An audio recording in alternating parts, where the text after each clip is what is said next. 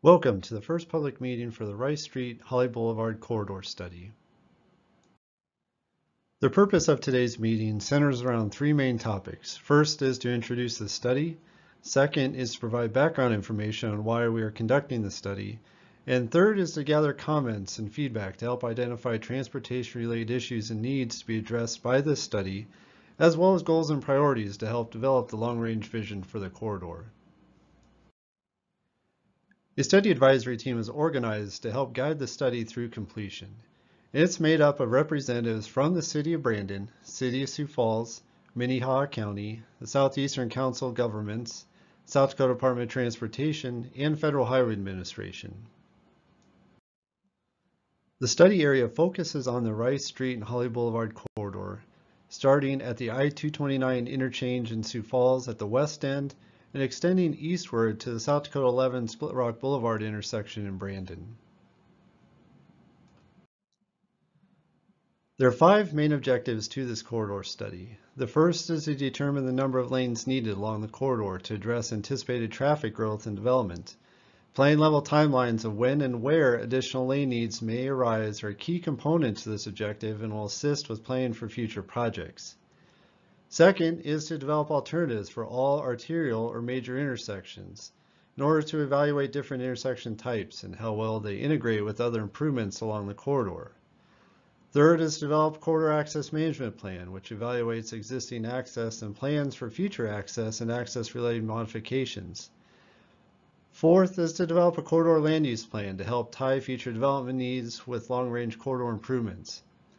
And ultimately, number 5 is to develop a long-range corridor plan with recommendations and plan-level timelines that encompass the diverse modes of travel throughout this corridor, which includes passenger cars, trucks, bicyclists and pedestrians, and railroad.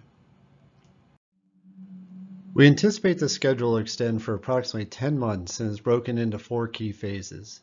The first phase begins in May and includes the baseline conditions analysis to identify transportation-related issues and needs to be addressed by the study and establish study goals and priorities.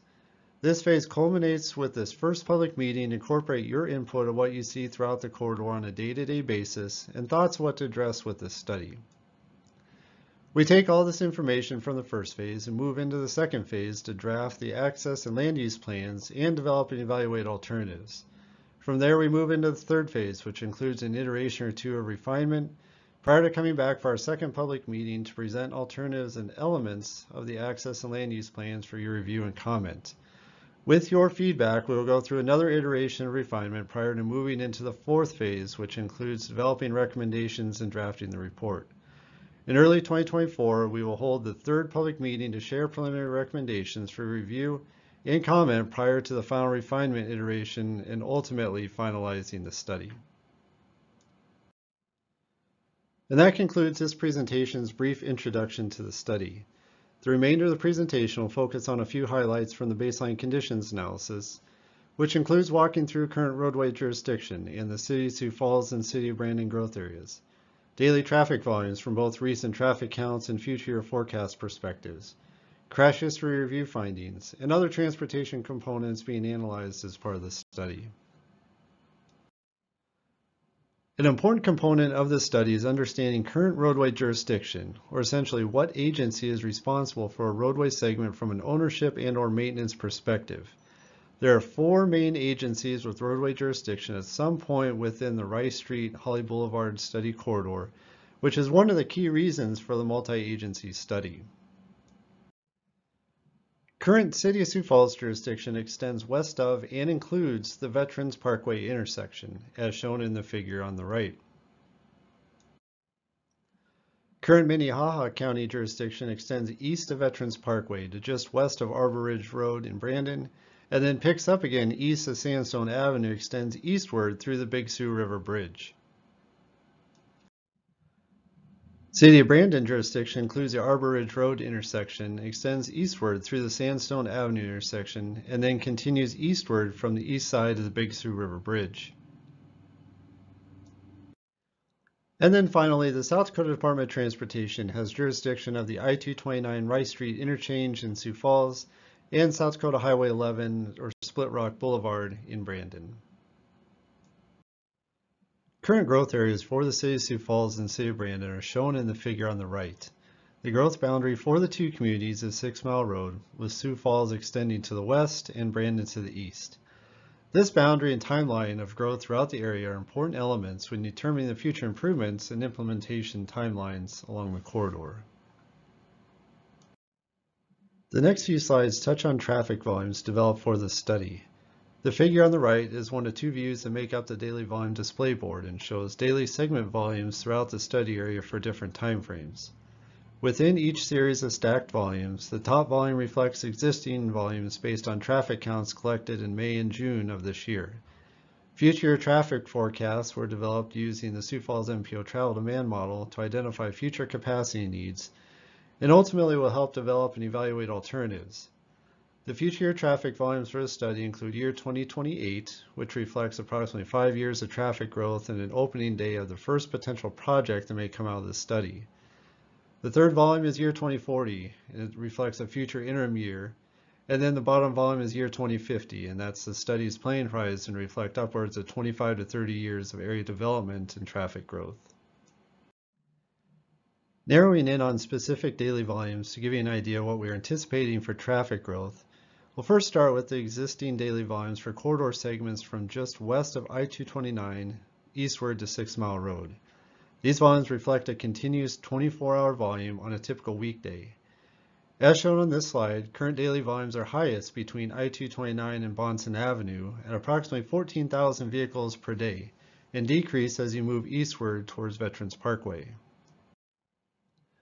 When looking at the anticipated traffic growth for year 2028 daily volumes shown in the gray rectangles and year 2040 daily volumes shown in the blue rectangles, traffic is expected to increase upwards of 4,000 to 6,000 vehicles per day over the next 10 to 15 years. And this is due to continued development and redevelopment along the corridor, increasing travel between Brandon and Sioux Falls, as well as increasing use of I-229 and Veterans Parkway. And then finally, looking at the year 2050 planning horizon daily volumes shown in the orange rectangles, we see the long-range growth leading to daily volumes upwards of 20,000 vehicles per day between I-229 and Veterans Parkway, which are at levels that signify strong support for considering and evaluating additional lanes on Rice Street with this study.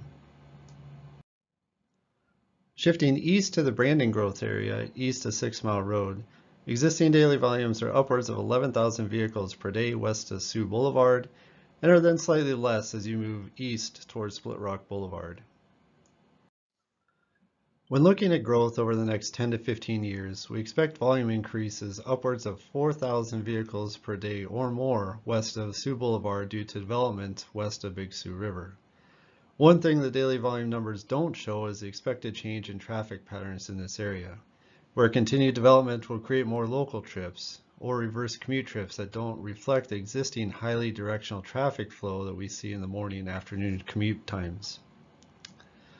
East of Sioux Boulevard, traffic growth is expected to be considerably less than the developing areas further to the west.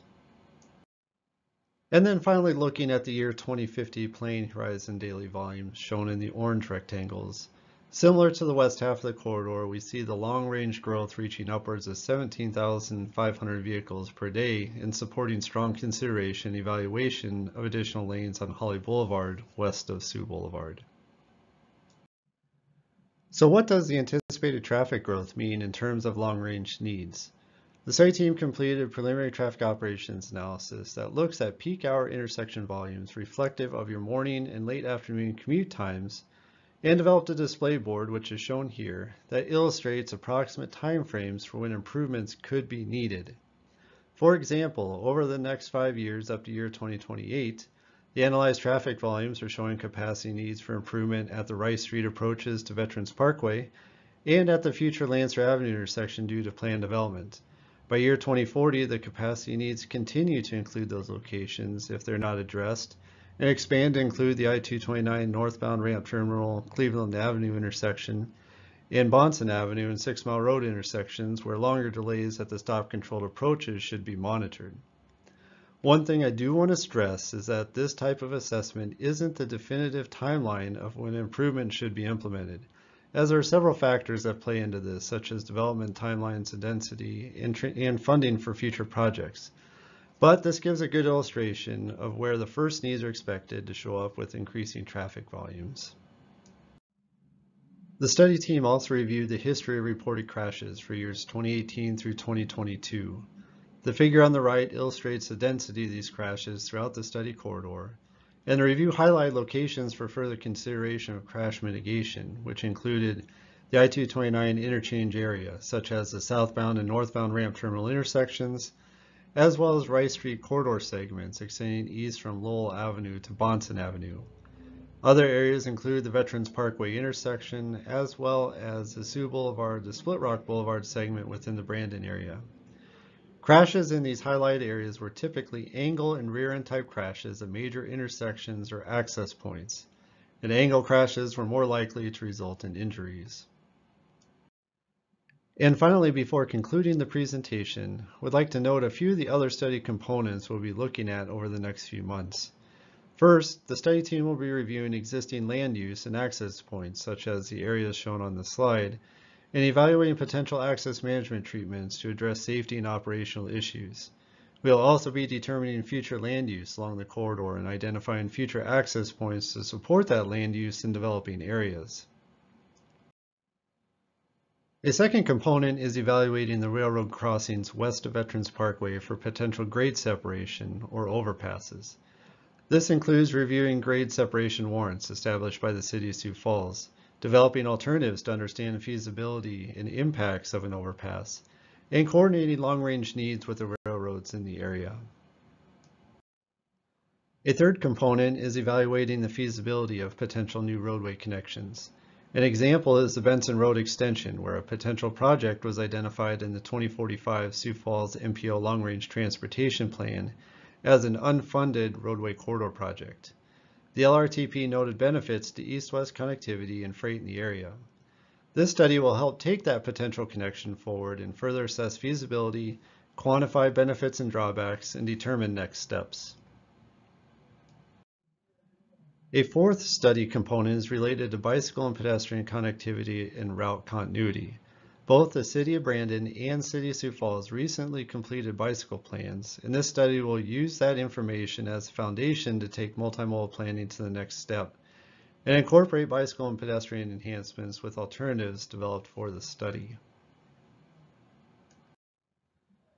And finally, the study will include a sub-area analysis of existing access, traffic flow, and multimodal travel along and across Holly Boulevard from 4th Avenue through 7th Avenue in Brandon. This sub-area analysis will begin this fall with supplemental data collection after school starts. Before concluding the presentation, we'd like to circle back to the final objective of this meeting, where we are looking for your input on the transportation-related issues and needs to be addressed by the study, and identifying goals and priorities to help develop the long-range vision for the corridor. There are several opportunities to provide comments, including submitting a comment card available at the public open house, reaching out directly to any of the study contacts, submitting a comment through the study website, or completing a brief survey about the corridor. And with that, the study team would like to thank you for your interest and participation in the corridor study. We are requesting comments back by Friday, July 28th, so we can move into the next phase of the study, where we'll develop, refine, and evaluate concepts. We will be back to present concepts at the second public open house this fall. Study information and study contacts are shown here and available on the informational handout and on the website. Again, thank you for your input, and we will see you again later this fall.